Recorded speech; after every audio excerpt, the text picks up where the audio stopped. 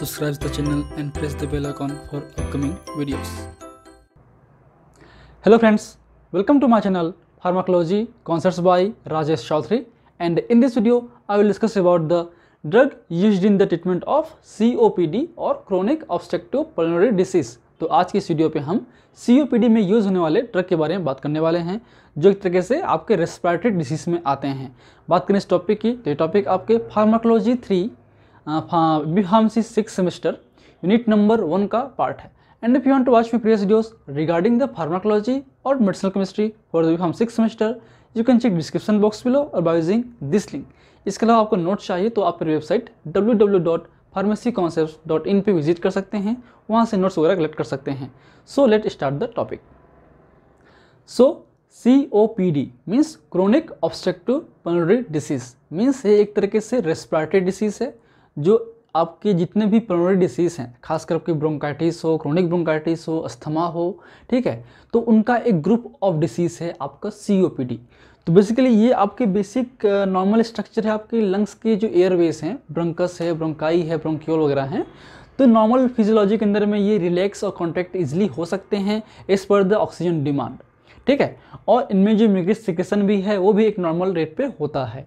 But COPD के दौरान जब भी आप हाईली स्मोकिंग, क्रोनिक स्मोकिंग कर रहे होते हैं लॉन्ग समय तक, या आपको ब्रोंकाइटिस हो चुका है, या निमोनियल इन्फेक्शन हो, इन्फ्लुएंजा इन्फेक्शन वगैरह हो, तो उनकी वजह से आपका जो ब्रोंकियल का जो फिजियोलॉजी है वो चेंज हो जाता है और वहाँ पे डिसीज स्टार्ट होता है। तो उस कंडीशंस में आपके जो एयरवे हैं वो क्या होंगे, ऑब्स्ट्रक्ट होंगे। मीन्स जो आपका ब्रोंकस का जो एयरवे है वो एक तरीके से ब्लॉकेज होना शुरू होता है। इसके अलावा आपके म्यूकस ग्लैंड हाइपरप्लेसिया भी होगा। मीन्स जो भी इसमें म्यूकस ग्लैंड हैं आपके जो एयरवे में हैं उसमें आपकी सिलिया हैं, आपके जो मसल्स हैं उसके ऊपर म्यूकस ग्लैंड्स हैं, तो उनका जो ग्रोथ है वो बढ़ जाता है। उसके अलावा वो एक्सेसिव कफ रिलीज़ करते हैं, उनका जो ब्रोंकियल वॉल है वो थिकंड हो जाता है। तो ये सब बेसिक इनके पैथोफिजियोलॉजिकल कंडीशंस हैं जो स्पेसिफिकली आपके ब्रोंकाइटिस, एयर पोल्यूशन और स्मोकिंग की वजह से होता है आपका COPD, chronic obstructive pulmonary disease, ठीक। तो इसकी वजह से आपका जो ऑक्सीजन रेट है या ऑक्सीजन का जो कंपनसेटरी पाथवे है, ऑक्सीजन डिमांड है वो बढ़ जाता है, ठीक है, ऑक्सीजन का जो सप्लाई है वो कम हो जाता है। तो एक तरीके से लंग डिसऑर्डर्स हैं। तो बात करें हम लोग COPD की, so it is the start with the attack of morning cough during the winter and progress to the chronic cough.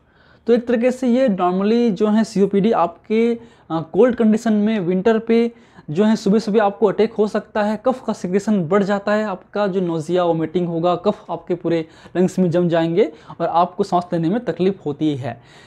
Majorly ये जो COPD हैं वो अस्थमा के साथ ही दिखाई देते हैं, ठीक है। तो इसलिए जो ट्रीटमेंट है वो भी अस्थमा के जैसा ही होगा।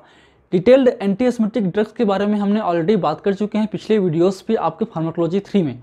तो आप प्लेलिस्ट को चेक कीजिए फार्माकोलॉजी 3 के, उसमें आपको COPD से जो ऊपर के जो वीडियोस हैं आपके अस्थमा के रिलेटेड वो आपको इजीली मिल जाएंगे, ठीक है।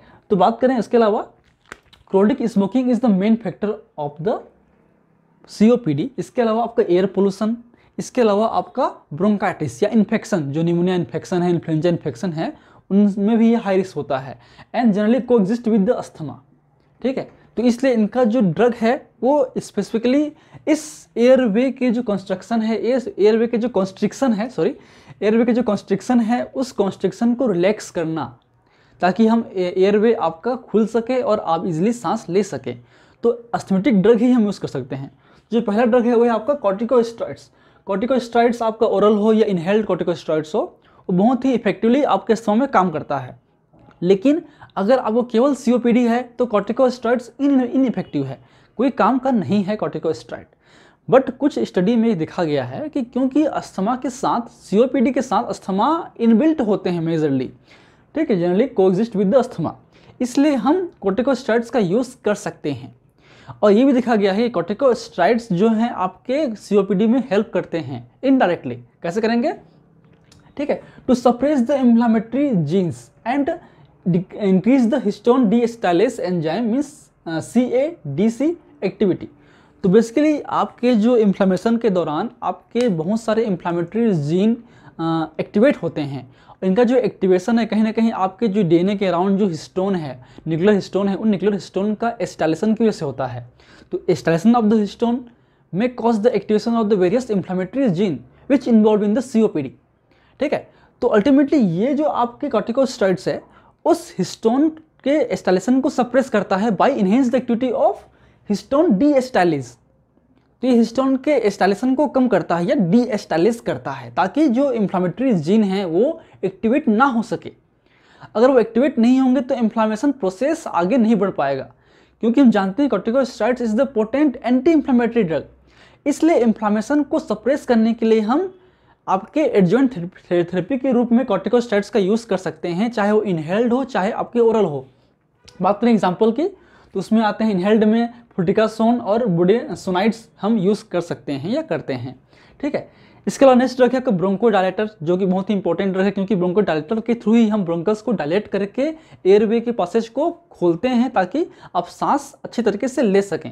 COPD में एक्सेसिव कफ होने की वजह से आप सांस प्रॉपरली नहीं ले पाते हैं, तो आपका जो ऑक्सीजन डिमांड है वो बढ़ते चला जाएगा।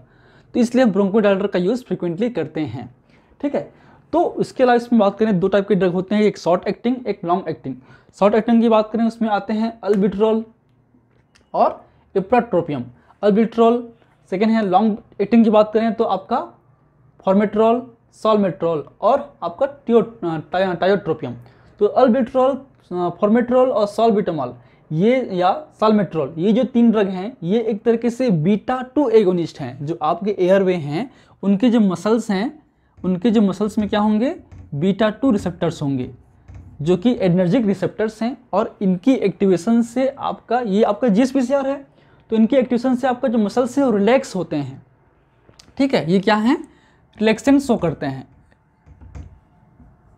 ठीक, तो इसलिए ये बीटा-2 एगोनिस्ट हैं। ये क्या हैं, अल्बिट्रॉल, फॉर्मेट्रॉल, साल्मेट्रॉल आर द बीटा-2 एगोनिस्ट।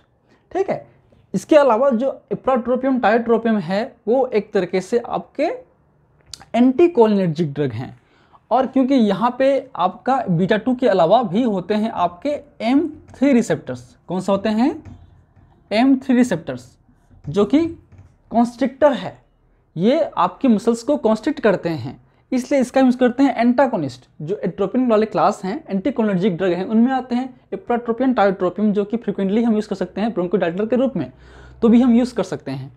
इसके अलावा इन्फ्लेमेशन को रोकने के लिए जो आपके फास्फोडाइस्ट्रेस 4 इनहिबिटर है वो भी यूज़ करते हैं। फास्फोडाइस्ट्रेस 5 या 3 आपके टिश्यू मसल्स में होते हैं या हार्ट में होते हैं, लेकिन जो 4 है वो मेजरली आपके लंग्स में होते हैं, और ये जो हैं इनकी फास्फोडाइस्ट्रेस एंजाइम की एक्टिवेशन से आपके इन्फ्लेमेटरी प्रोसेस इन्हेंस होती है। तो इसलिए इसका सेलेक्टिव जो इनहिबिटर्स हैं वो है आपका रोफ्लुमिलास्ट। तो रोफ्लुमिलास्ट ऐसा ड्रग है जो कि फास्फोडाइस्ट्रेस 4 एंजाइम को इनहिबिट करता है, उससे इन्फ्लेमेटरी प्रोसेस आगे नहीं बढ़ पाता, इसलिए एंटी इन्फ्लेमेटरी रूप में यूज़ कर सकते हैं। इसके अलावा आपका थियोफाइलिन भी नॉन सेलेक्टिव फास्फोडाइस्ट्रेस इनहिबिटर है, उसका भी हम यूज़ कर सकते हैं। ठीक है, इसके अलावा आपका जो इन्फेक्शन हैं, जो क्रोनिक या एक्यूट ब्रोंकाइटिस है, जिसमें आपके न्यूमोकोकल इन्फेक्शन हो गया, इन्फ्लुएंजा वगैरह हो गया, तो बैक्टीरियल इन्फेक्शन को कम करने के लिए हम एज एंटीबायोटिक यूज़ कर सकते हैं to decrease respiratory infection and acute bronchitis like pneumonia, influenza, and the drug है आपका एजिथ्रोमाइसिन। तो हम इसमें एजिथ्रोमाइसिन का यूज़ कर सकते हैं। ठीक है, इसके अलावा हम लोग रेस्पिरेटरी स्टिमुलेंट जैसे कि बात करें डॉक्साप्राम का भी हम यूज़ कर सकते हैं, बट क्लिनिकली बहुत ही कम यूज़ करते हैं। क्लिनिकली हम ब्रोंकोडायलेटर के साथ में जो कॉर्टिकोस्टेरॉइड्स के इनहेलेटर है, मतलब जो भी अस्थमा में ड्रग हम यूज़ करते हैं वही ड्रग ही हम इसमें भी यूज़ करते हैं। बात करें लंग थेरेपी में तो हम इसमें ऑक्सीजन सप्लीमेंट यूज़ कर सकते हैं, क्योंकि COPD के दौरान आपकी जो ऑक्सीजन डिमांड है वो बढ़ जाती है, सप्लाई कम हो जाती है। सो ऑक्सीजन डिमांड और सप्लाई को मेंटेन करने के लिए हम लोग ऑक्सीजन थेरेपी यूज़ कर सकते हैं। इसके अलावा हम लोग पल्मोनरी रिहेबिलिटेशन भी हम करते हैं। आपके जो नॉर्मली एक्सरसाइज है आपका, जिससे सांस लेने की जो आपका प्राणायाम है, अनुलोम विलोम है, वो हम करते हैं ताकि आपका जो सांस लेने का जो प्रैक्टिस है वो बनी रहे। इसके अलावा हम लोग नॉन इन्वेसिव वेंटिलेशन भी हम यूज़ कर सकते हैं आपके घर पे। तो ये कुछ बेसिक्स ट्रीटमेंट प्लान है आपके COPD को लेकर। इससे बेसिकली शॉर्ट क्वेश्चन ही आते हैं। रेस्पिरेटरी डिसीज़ में अस्थमा ही एक आपका मेजर इंपॉर्टेंट डिसीज़ है, जिससे क्वेश्चंस आपके फ्रिक्वेंटली आते हैं। बाकी जो COPD है, कफ है, एक्सपेक्टोरेंट हैं, इनसे क्वेश्चंस बहुत ही कम आते हैं। So these are the basics about the COPD And if you like my videos, please press the like button, share with your friend, and if you want to know this lecture, please take a screenshot. And in last, thank you, keep watching.